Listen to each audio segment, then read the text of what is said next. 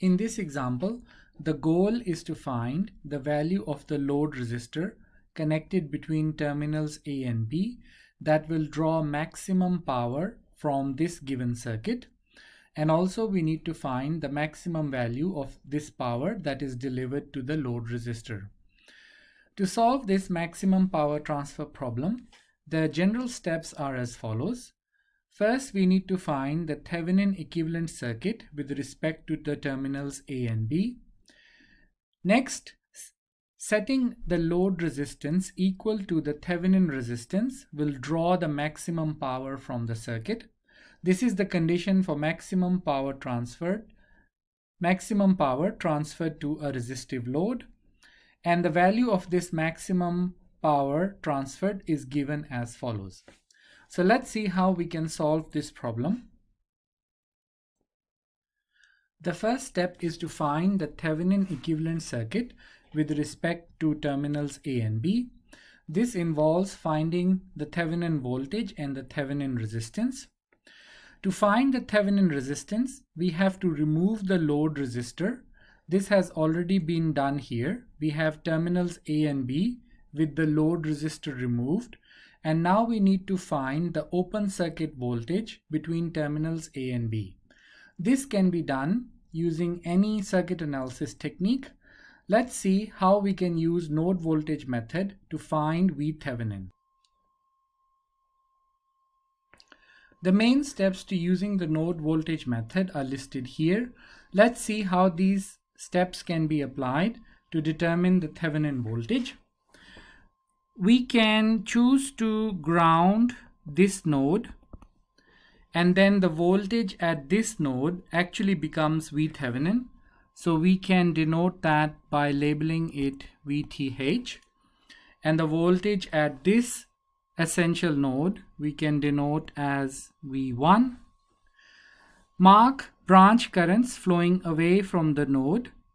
So at this node 1 we have 4 branch currents, and at the second node we have 3 branch currents. Now we can apply Kirchhoff current law to these nodes. So this first branch current is voltage at this side V1 minus voltage here, which is 280 volts, because the voltage source is directly connected between this point and ground, divided by the resistance. So we get V1 minus 280 over 2000. The second branch current through this resistor is V1 minus 0 over 2000. Through this resistor is V1 minus VTH over 2000. In this last branch, there is a dependent current source. So this is actually a current controlled current source. And therefore this branch current must be equal to this magnitude, and the direction of this branch current is the same as the current source direction. Hence we get plus 0.2 I delta is equal to 0. Applying KCL to this node, we get the first branch current is VTH minus 0 over 5600. And then VTH minus V1 over 2000. This branch current is in opposite to the direction of the current source. So we get minus 0.2 I delta is equal to 0. Since we have a dependent source in the circuit, we need to write the dependent source constraint equation, which means we need to express this variable I delta in terms of node voltages. So the dependent source constraint equation is I delta. This is the current shown here. So this is voltage at this side minus voltage at this side divided by resistance. So this is 280 minus V1 over 2000. Thus we see that in this circuit we have 3 equations and 3 unknowns, and these can be solved to show that V1 is equal to 120 volts, V Thevenin is 112 volts and I delta is 0.08 amps. Thus, we have found the Thevenin voltage for this circuit. The next step is to find the Thevenin resistance. The given circuit has both independent and dependent sources. Thus, we can use method 1, circuit analysis method, or we can use a combination of method 2 and 3, that is first deactivating the independent sources and then applying a test source to find RTH.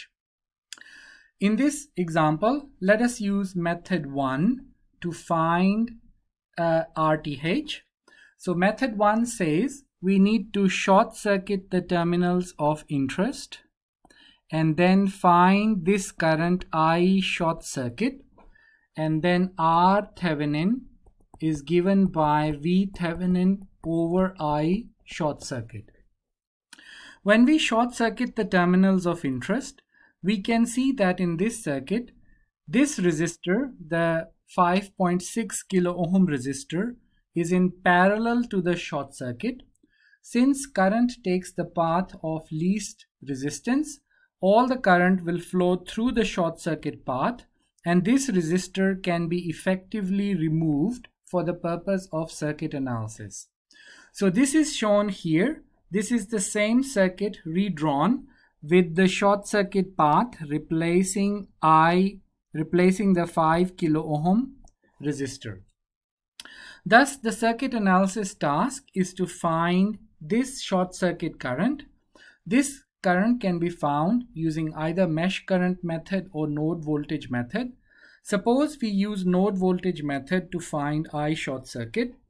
Then we can ground this node, and because of the short circuit path, the voltage at this essential node is 0 volts, and this is the only node where the node voltage is not known.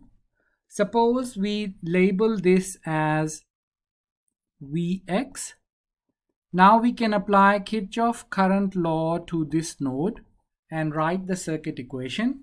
So the circuit equation becomes Vx minus 280 over 2000 plus Vx minus 0 over 2000, and this branch current will be Vx minus 0 over 2000, and this branch current will be plus 0.2 I delta is equal to 0.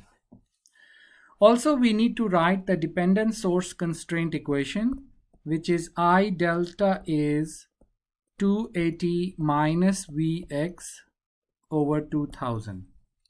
Thus, we can see that we have two equations and two unknowns, and solving them gives Vx is 80 volts and I delta is 0.1 amp. Once we have found this node voltage, we can now find the short circuit current.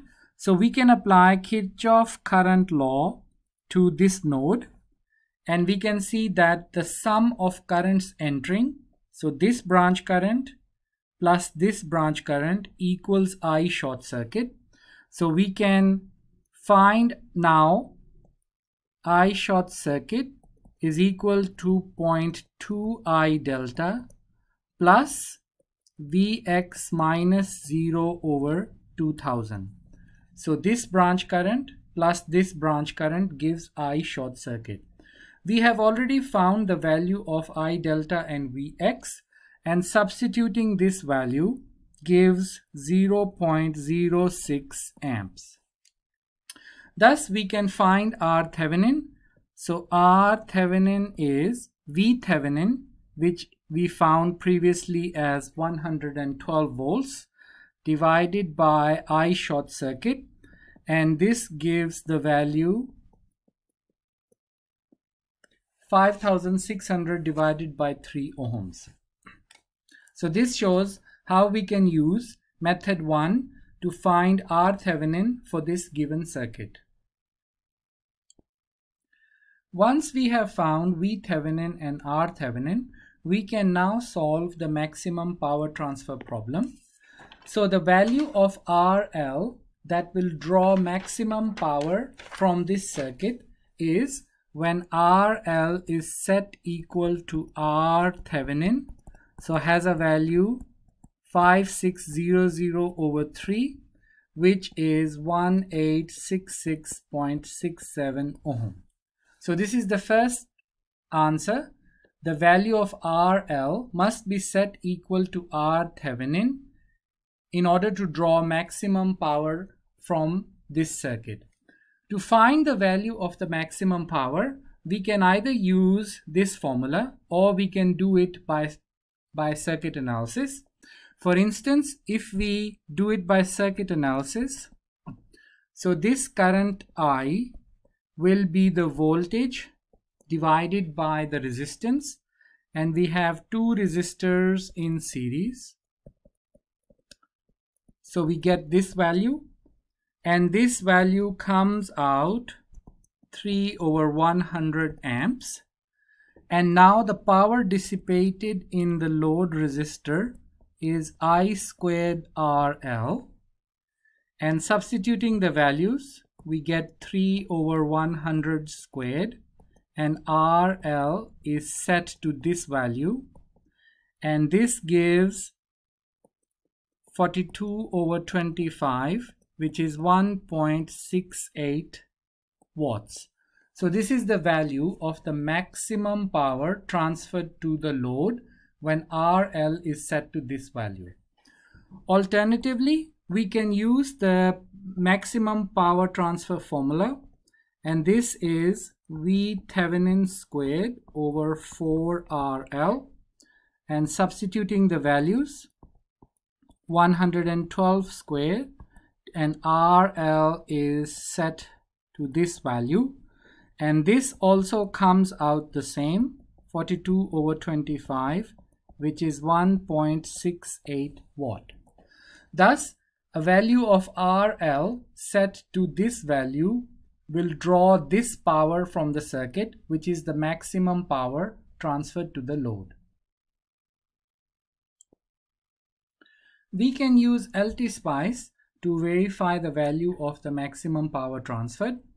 This is the same circuit set up in LTSpice, and we have set up a DC sweep for the value of RL ranging from 1 to 5000 ohm with a step size of 100.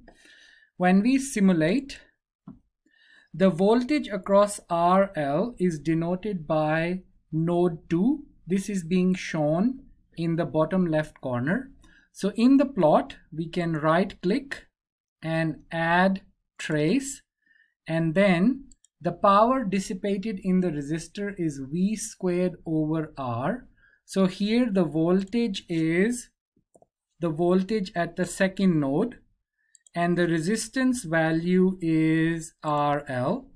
So entering this expression will actually plot the power dissipated in this RL, and we can see that the power is 0 when RL is 0, and it reaches a maximum value of 1.68 watts when the value is 1867 ohm, and then afterwards the power dissipated slowly goes to 0 as the value of RL is increased.